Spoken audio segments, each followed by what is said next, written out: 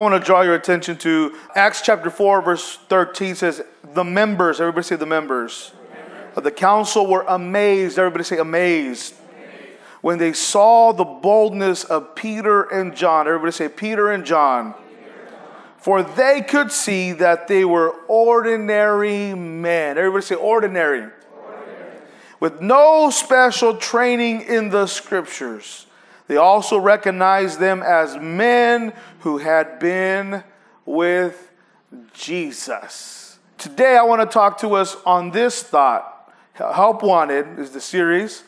Thought today is ordinary people. Let's bow our heads and let's go before the Lord. Heavenly Father, we come to you today just grateful for what we have felt in this house today.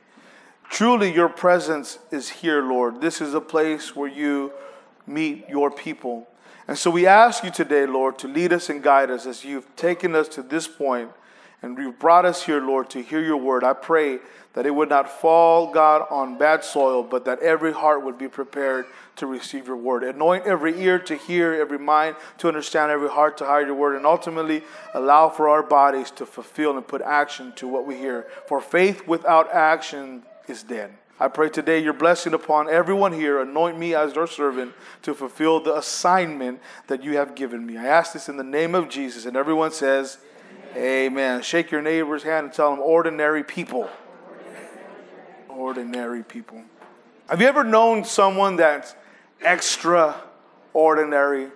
Like everything they did just happened to be blessed. It prospered. They've never played the piano, but all of a sudden they get on there and they're going for it like crazy. They've never played baseball, but as soon as they get behind the bat, they hit a home run. It seems like whatever they do, whatever they set themselves to do, they not only do it, they do it well. One person that I can think of off the top of my head is Faith. Faith is an amazing little girl. And this girl all of a sudden just gets this desire to do something, and she does it well. She decided one day to do what Taryn did, and which was to draw.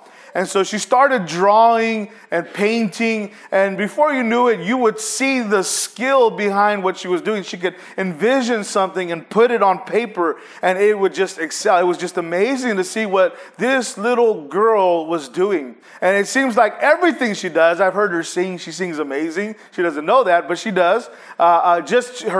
She's smart. She's funny. If you've ever gotten a chance to get her beyond her introvertedness, you'll see that she's just super funny, super goofy, super talented. She's an extraordinary girl. Everything that she does is pretty amazing. But have you ever met someone like that? Someone that no matter what they do, they just excel. Maybe you both are doing something and you have done something for some time, and then all of a sudden, here comes your friend, your buddy, and they begin to do and repeat what you're doing, and they just do so much better than you. There are people like that. There are people in this world that just seem to be extraordinary. Sometimes we look at people and we see what their success looks like and we think, wow, they must be extraordinary. We think of Steve Jobs, who created Apple, and now Apple is a multi-billion, I think even trillion-dollar company. And here we are. How many have iPhones? Amen. Raise your hand if you've got an iPhone. Amen. And so this was from one man when we think, wow, he was extraordinary. Or we look at people that are handsome or beautiful and we think, wow, there's just something special about them. Or we think of someone that's extremely intelligent and we think, wow, that's amazing, the intelligent level that they have. And so we become, we begin to think like there's something beyond special in them. But where we fail to realize is that in all actuality, they're just ordinary people.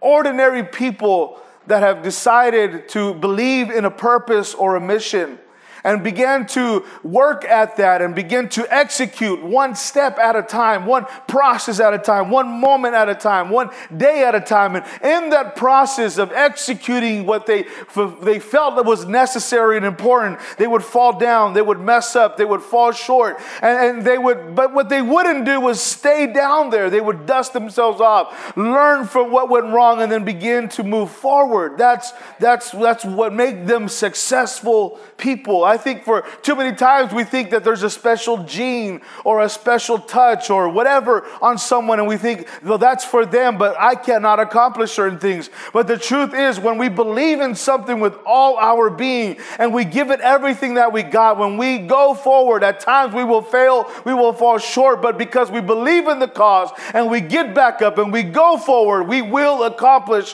what we set ourselves to do. It's not that they're extraordinary people, they're ordinary people with the mission and with the will and the desire to move forward and accomplish the task that's set before them. Today, I want to talk to us about some men that we read about in the book of Acts specifically. These men were accused of turning their world upside down. Everybody say upside down. Peter was a fisherman. He was the brother of Andrew. He was a man that was in business possibly with James and John. He was married. He was just an ordinary man going out and doing his 9 to 5, working so that he can provide for his home. James was the son of Zebedee and the brother of John. He too was a fisherman. And he was part of Jesus' inner circle. And so he got to enjoy a lot of special moments with Jesus. But the truth was, he was just an ordinary guy. John, also the brother of James, another fisherman. And he was an ordinary guy, just another person that worked, that got the call from Jesus. And Andrew, who happened to be Peter's brother, was also a fisherman. And actually, Andrew, though we don't hear much about him, we know this, that it was because of his desire to follow Jesus that he brought Peter on board to follow Jesus with him. And so we see these 4 ordinary men that were fishers. And in Galilee, that was one of the main jobs out there, one of the main occupations. And so he was just another guy. He was just another dude. He was just another worker, just another employee, just an ordinary guy. These were just ordinary guys. Then we read about Matthew, who was a tax collector. In other words, he worked for the IRS. Does anybody work for the IRS here? Raise your hand if you work for the IRS. Elijah's going to work for the IRS, huh? You raised your hand. I've seen you, buddy.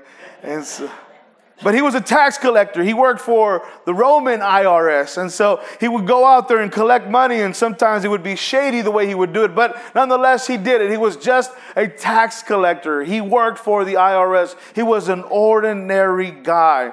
And then there was Simon, called the Canaanite or the Zealot.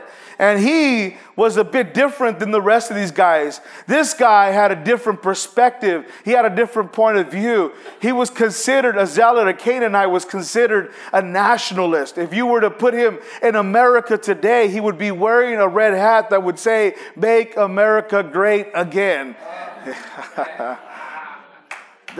He's a nationalist. That's what he was. He believed in the national identity of Israel. He believed that it was time for Israel to overthrow Rome and conquer their land and begin to establish the kingdom of Israel. He was a zealot. He was ready to fight. He was a nationalist. He was ready to do whatever it took. But all these men were Galilean men. And Galilean men weren't looked at as someone who was proper or intelligent or that had much to offer. These were some of, and I read in somewhere that said they were the Oklahonians or Oklahomians, whatever you say. They're from like Oklahoma, and if we were to use today's terms, and I hope no one here is from Oklahoma, all right?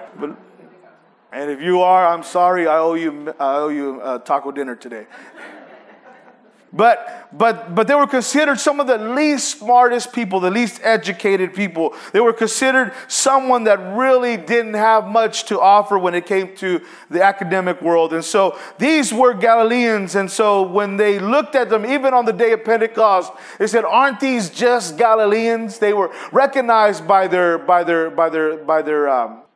speech. By their accent, their accent gave them away. They were simply Galileans. And so the day of Pentecost, as the people gathered around to see what was going on, they were like, "Aren't these Galileans? Or how do we hear them speaking our languages?" They were like, "These people are some of the dumbest people you can see." But they were just simply ordinary people. But we see that Jesus called different people from different walks of life, and even from some of the least expected areas. But Jesus calls a fisherman. Jesus calls, amen, a tax collector. Jesus calls a zealot, a nationalist. He calls these men, he gathers them together, and he forms a team made up of men that come from different walks of life. And these teams were to proclaim the gospel of Jesus Christ. To properly tell the story, we have to, though, now begin in Acts chapter 3. The day of Pentecost had come. Peter got up and he spoke and he began to preach the gospel message. People are hearing the message. They say, what shall we do? Acts chapter 2, verse 38, he says, repent. The first thing you got to do, repent. Next thing, you got to be baptized in the name of Jesus Christ. Next thing he says, be filled with the Holy Spirit. So the ones that heard and believed that they were baptized that day, and 3,000 were added to the church. And then we find ourselves in Acts chapter 3. And in Acts chapter 3, they're on their way, Peter and John, into the temple, getting ready to pray. And as they're making their way to the prayer room, as they're making their way to fulfill the purpose of the plan that God had for them, there was a man that had been been crippled from the day he was born. And as he's there sitting at the door, because they placed him there, he's asking people for money. And he asked them for money, and Peter and John didn't have any money. So they respond to him, you know what, buddy? Silver and gold I do not have, but what I possess I give to you. In the name of Jesus Christ, rise up and walk. And as Peter lifts him up, he stands up and he gains strength in his ankle and he begins to dance and shout and give God praise. And so they walk into the temple and people are amazed and they're wanting to know what happened. And Peter then takes the opportunity to preach the gospel of Jesus Christ. They get convicted and again, they start believing and they start following. And we find ourselves in Acts chapter 4. In Acts chapter 4, it's an interesting passage because here we see believers coming to God, but we see the religious people getting upset. And so Acts chapter 4 verse 1 says, while Peter and John were speaking to the people, because they were now preaching the gospel, they were confronted by the priest, the captain of the temple guard, and some of the Sadducees. And these leaders were very disturbed with Peter and John because they were teaching the people that through Jesus there is a resurrection of the dead. What's interesting is the Sadducees were upset because they were preaching that there was resurrection from the dead through Jesus. Sadducees did not believe in a resurrection. They believed that all that they were going to enjoy in life happened the here and now, and once you're dead, you're dead. That's it. So they were upset that they were preaching this, and they arrested them. And since it was already evening, they put them in jail until the morning. They had to spend the night in the jailhouse. But many of the people who heard their message believed it. So the number of men who believed it now totaled about 5,000 people. The next day, the council of all the rulers and the elders and the teachers of religious law met in Jerusalem. Annas and the high priests were there, and along with Caiaphas, John, Alexander, and all the relatives of the high priest. And they brought in the 2 disciples and demanded, by what power or in whose name have you done this? They're asking now Peter and John, who gave you the authority to do this miracle? Then Peter, filled with the Holy Spirit, said to them, rulers and elders of our people, are we being questioned today because we've done a good deed for a crippled man? Do you want to know how he was helped? Let me clearly state to all of you, so that all the people of Israel, that he was healed by the powerful name of Jesus Christ the Nazarene, the man you crucified, but who God raised from the dead. For Jesus is the one referred to in scriptures where it says, the stone you builders rejected has now become the cornerstone. There is salvation in no one else. God has given no other name under heaven which by we must be saved. Here they are, arrested, and now before the court system. They know they're arrested because they preached this message and performed a miracle. And they know that to get away from it, get out of this, all they have to say is, you know what, we're sorry, we won't do it again. But what did they do? No, Peter boldly states his position and says, because you crucified him, he died, but he rose from the dead. And with his name, this man walks. And then verse 13 says, this is where we started. The members of the council were amazed. Everybody say amazed. Amazed. When they saw the boldness of Peter and John. How many of us would have buckled at that point when we know that we might be doing some time? We could lose our lives. We would find ourselves in problems if we spoke up. How many of us would have just said, forget it. I'm not going to say anymore. I'm just going to settle this right here and I'm going to live my life. I'll be a closet Christian. But no, these men were bold, and this amazed the leaders. They saw that they had boldness, and they could see, though, they were ordinary men. And that really caught my attention the other day. As I was reading this, it says they were ordinary men. They weren't supermen. They didn't have superpowers. They didn't have a super anointing. They didn't have all this greatness about them. They didn't come from a name. They weren't part of the royal club. No, they were ordinary men. But ordinary men amazed men that were considered extraordinary, because they saw that they had no special training in the scriptures. And they also recognized them as men who had been with Jesus. At this point, Scripture already records that there's about 8,000 believers in Jerusalem. Scripture letting us know that these men were already beginning to heal and operate in the ministry that God had given them in Mark chapter 16, verse 16 and 17. They were living out what the commandment that Jesus had given them. And they were doing their thing, but they were doing it not as men that had been skilled and trained to debate, not skilled and trained to perform miracles. They were just simply ordinary men who believed in a cause, who believed in a mission, who believed the instruction of Jesus that said, go out and preach the gospel to every creature. And if they believe, you got to baptize them. And if they don't believe, then they will be condemned. They believed that greater works than these shall you do. He said, they believed everything that Jesus had given them. And they went for it despite the opposition. But they were ordinary. They were not extraordinary. They were not anything special. They were fishermen. Peter and John were fishermen. John and his brother James were snobby kids at that. Because their parents owned the business, and here you go, son. You just work it. You just stand there and act like you're working. So here you see this snobby guy, and Peter, a crazy worker, crazy fisherman, but bold. Ordinary men, but bold. Ordinary men, but bold. Ready to preach anywhere, anytime.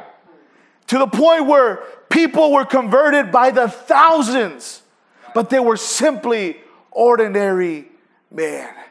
They possessed no special skill. They had no degree in theology. They couldn't tell you about textual criticism. They might not even have been able to read. They might have been illiterate. We don't know, and most likely they were, because in those times, very few people could actually read. So all we know is that these men were not trained in Scripture, and these priests knew that. They knew that there was no special training. But what caused them to look at them a bit different was that they're ordinary men, yet they're seeing extraordinary results. When I read this, it gave me hope to know that maybe we don't possess extraordinary skills. Maybe you and I don't have a degree in theology. Maybe we don't have a master's or a doctorate in any specific field when it comes to church kingdom or church business or whatever. But what I do know is this, that the Bible says that they knew that these men had been with Jesus. I want us to understand today that the way we can impact the world is not by getting another degree. It's not by going to school for theology, though there's nothing wrong with that, and I'm doing it. But the thing is that we must continue to walk with Jesus, because the only way we're going to make a difference is if we understand our mission, if we understand our purpose, and we understand it doesn't take a special skill set, but it takes us to be with Jesus, that we can turn this world upside down. It takes ordinary people, because if we're sitting here waiting for someone extraordinary to do it, we will wait here forever. There was only one Jesus. And Jesus was different. Jesus was extraordinary. Jesus was God manifested in the flesh. But his disciples were regular men. Regular men that worked for PG&E. Regular men that sold oxygen and CPAPs and ventilators. There were ordinary men that would make wheelchairs. There were ordinary men that would drive trucks. There were ordinary men that would deliver mail. There were ordinary men that would put together and work for the Salvation Army. No, yes, we have certain skills And sometimes our skills do help us in our call. But we were ordinary men. We're ordinary people. And God isn't looking for us to have this great degree or come from this great line of preachers and pastors and evangelists. No, what He's looking for is He's looking for ordinary people. People like you and people like me. You see, none of us, when we first walked in here, thought that we would one day be able to do something for God. And the sad thing is that some of us still think that we're just ordinary people that cannot really do something for God. But I want us to understand today that God uses ordinary people. And it's when ordinary people connect with Jesus that God can begin to use that person to influence and change their world and turn their world upside down. Church, if we could get an understanding today that yes, we're ordinary people. Yes, we come from different walks of life. Yes, we face life the same way everyone else does. We're just ordinary. But if we understand that when we connect with Jesus, there's no telling what could happen in our city. There's no telling the impact we could make in Sanger. There's no telling what can happen if you and I recognize that God uses ordinary people. Amen. Ordinary people. These men were not the smartest guys. They were Galileans.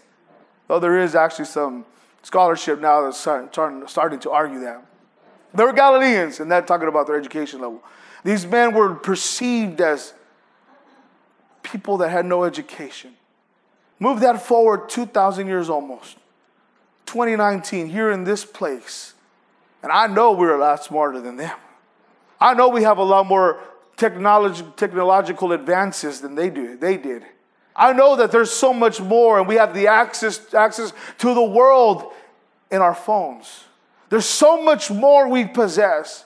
And if they could change their world with the limited resources that they had, being ordinary people, then what impact could you and I make with what we possess? I'm just ordinary. That's all it takes.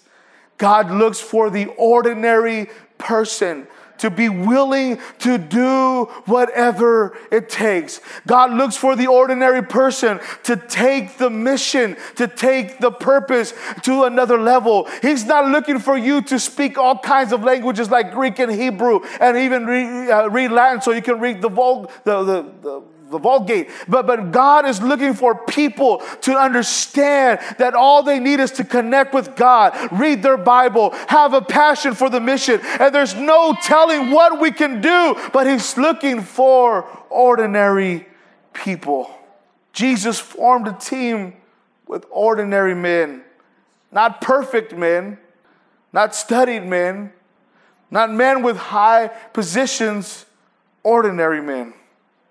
And this caused those to see that they were simply ordinary men, but had been with Jesus. It was these men that Scripture records that they were filling Jerusalem with the gospel. Here they were, healing a lame man, preaching the gospel, others believing, and everyone amazed because they are ordinary. God was able to use them, then why can't God use you? We're advanced. We're accomplished. What can God do through us, ordinary people? We have been filled with God's Spirit, and there is truly no telling what impact you and I can have on this community. Church, today I have a sign that says, help wanted. Last week we talked about Jesus having compassion as He looked over the crowd, seeing people like sheep without a shepherd. I wonder, did anyone think about that this week? Did anyone look at the people that you interacted with and say, wow, these people need guidance. These people need God. Did you pray to the Lord of the harvest that He may send forth workers? Because if you did, God's getting ready to do that. The workers that God wants to send is ordinary people like you and me. He wants to use you and me to go out and get the harvest that is waiting for us. He's going to use ordinary people. But I have a sign today that says, help wanted. I want you.